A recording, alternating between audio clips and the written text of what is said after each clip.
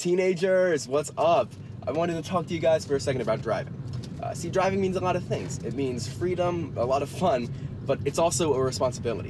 When you drive, you're responsible for your own well-being and the well-being of anyone in your car or on the road. So all I ask is that when you drive, you make driving the priority. Okay, don't get distracted, stay sharp, stay off the phone, which, believe me, is a struggle for me too. I live on this thing. But just prioritize safety. Make smart decisions and pay attention. Because if you're driving while distracted, I mean, there's really no telling you.